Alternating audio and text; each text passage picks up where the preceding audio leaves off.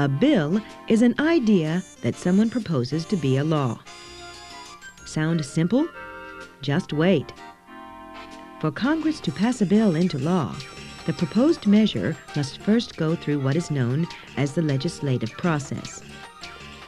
The legislative process forces the bill to navigate through a complicated course of detailed rules, formal procedures, and over 200 years of congressional customs and traditions. We'll examine this legislative process and follow a bill's long journey through Congress as it struggles to become a law.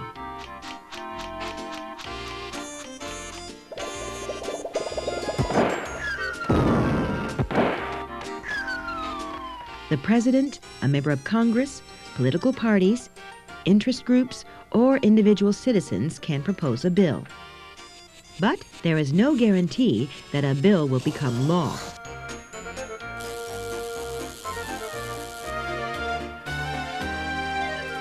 In simplest terms, for a bill to become law, it must be approved by the Senate, the House of Representatives, and the President. Bills must be passed within a 2-year term of Congress. Otherwise, they die. However, a bill can be brought back from the dead and reintroduced in another congressional term. The bill will then start its long legislative journey again.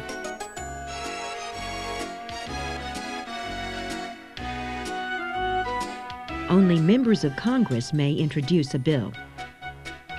Bills can take different forms depending on their origins and what types of bills they are.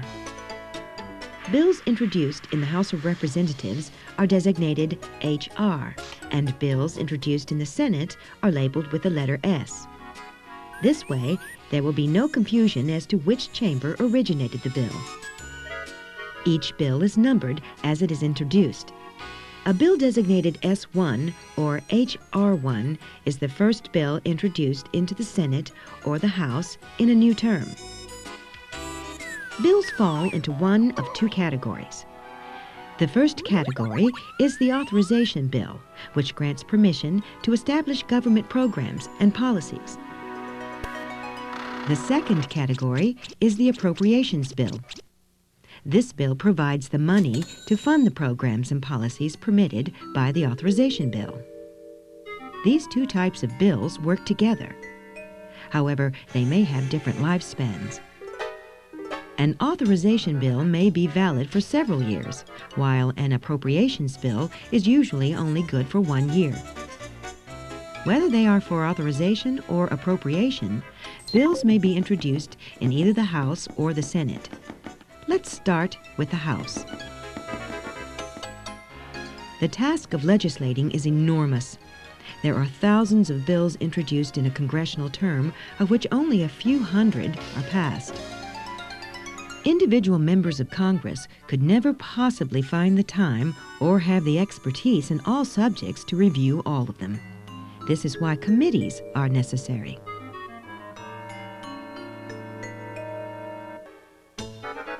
Committees are small groups made up of members of the House who have specialized knowledge of the subject of the bill, such as expertise in health care, transportation, or education.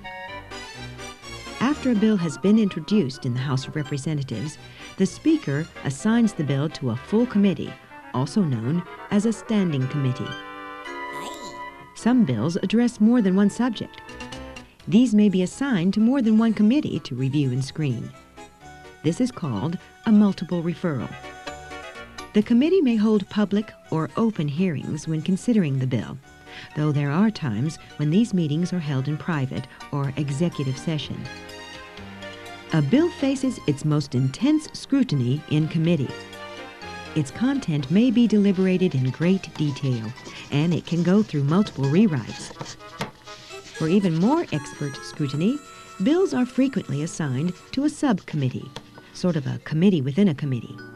Hearings may take place at this level instead of involving the full committee.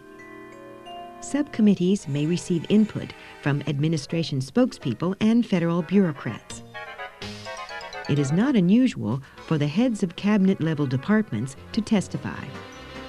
Scholars and experts may appear and share their expertise on the subject. Lobbying groups and private citizens may testify as well. Sometimes, a subcommittee will go on a fact-finding trip to the location affected by the bill. This is known as a junket. After the subcommittee completes its work, the bill is then presented to the full committee. The full committee most often accepts the subcommittee's recommendations on the content of the bill and whether or not to approve it. At this time, the committee may hold more hearings on the legislation and the amendments recommended by the subcommittee before taking any further action. After the hearings are finished, the committee members may meet to consider the legislation in detail. This step in the process is known as marking up the bill. At this stage, the committee can amend the bill, which means to revise or make additions to it. On controversial amendments, a separate vote may be taken. A committee vote will also be taken to recommend whether or not the bill should be passed by the House. This recommendation is known as a report to the House. Most bills simply die in committee, either because they are not reported or because they are pigeonholed, which means they are put away and never acted upon. But those lucky few bills that do survive the committee and are considered by the chamber will most likely pass. These are placed on a calendar, which is simply a schedule of the order in which bills will be addressed on the floor of the House.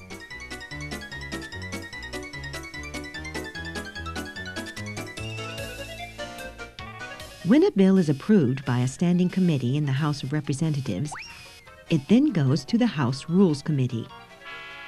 The House Rules Committee has authority over the flow of proposed legislation from the committees to the floor of the House. Usually, the House Rules Committee acts on behalf of the Speaker of the House, who represents the political party that holds the majority of seats in the House. As a result, the House Rules Committee will promote legislation that is favored by the majority party, whether it's Republican or Democrat. When the Rules Committee has approved a bill for floor debate, it then drafts a rule for House debate. Without a rule, the bill will not be taken from its calendar and will, in effect, die. A rule sets specific terms of debate for each bill. This includes a time limit for debate on the floor. The rule also determines whether amendments may be introduced during debate. There are 3 types of rules: open, closed, and special. Bills that are too complicated, technical, or tax-related frequently go to the floor under a closed rule, which means that the content of the bill cannot be tampered with or changed during floor debate. Other bills are given open rules, which means that they can be amended on the floor. Some bills are given a special rule, which means that only certain members of the House may amend them, or that only certain amendments may be proposed. Once a bill has a rule, the bill can then be debated. Floor action is the process by which Congress debates and votes on a bill. The size of the House of Representatives forces it to follow strict rules and detailed procedures during floor debate.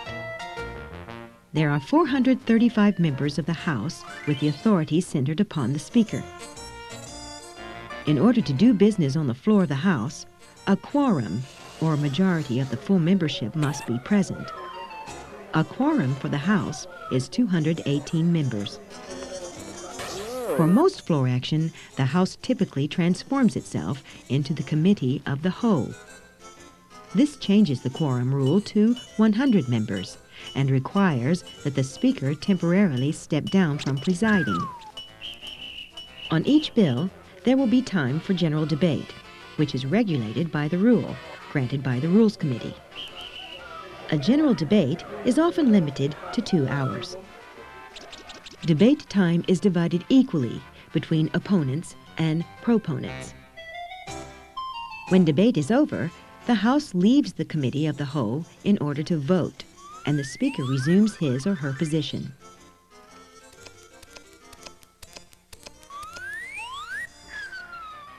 Bills can be passed in both chambers of the Congress by a majority vote.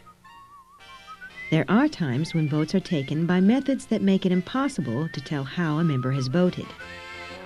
One example is a voice vote. Other times, there is a public record of how the individual member voted on a specific issue. Electronic votes or roll call votes show how each member has voted. If the majority party in the House fully supports a bill, then that bill will almost always be passed.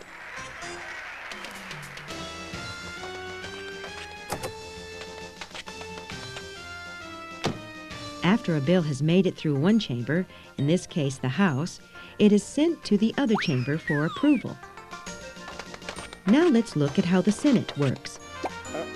The Senate process is more informal when compared to the House.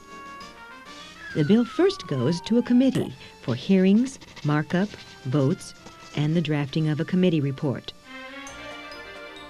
The next step in the Senate is floor action, where the differences between the House and the Senate are apparent. For example, the Senate almost always operates under what is known as a unanimous consent agreement, which means it unanimously agrees to set aside any rules. A unanimous consent agreement takes into account all 100 members of the Senate and will not take effect if even one senator disagrees. In contrast to the House, where the Speaker dominates, power in the Senate is not centered around one individual, but is shared by the majority and the minority floor leaders. The presiding officer of the Senate is the Vice President of the United States, who is not technically a member of the Senate. Constitutionally, the only time he or she is allowed to vote on a bill is when there is a tie vote on the floor. Unlike the House, there is no time limit for debate in the Senate. Filibusters, endless droning speeches designed to stall a bill indefinitely can occur only in the Senate. Filibusters can be ended by cloture, a vote of 3/5 of the Senate, or 60 members. The Senate floor is a more open forum, with personalities and political influence playing a much greater part in the process. As a result of the differences between the House and the Senate, bills rarely pass both chambers in the same form. Frequently, this necessitates an additional step in the legislative process, called conference action.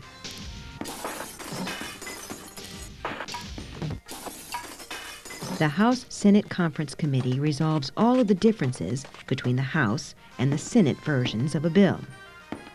This step is the last major obstacle for most legislation. Members of both the House and the Senate serve on the Conference Committee. House conferees fight for the House version of the bill, and senators fight for their version. Technically, no new ideas may be included in the bill, but in practice, sometimes bills are rewritten or amended. Differences between the conferees are settled by a majority vote. When the conferees reach an agreement, they write a conference report. This report explains the specific changes they have made. The report is printed and goes back to the House and Senate to be voted on. Bills that have been approved in conference should not be further amended in the House or the Senate. If the conferees didn't agree on any of the amendments, separate votes are then taken in both chambers to resolve the disputed issues. Sometimes a bill will be sent back to the conference committee for further negotiations. The final conference version is rarely defeated. When the bill is finally approved by both chambers, it is sent to the President.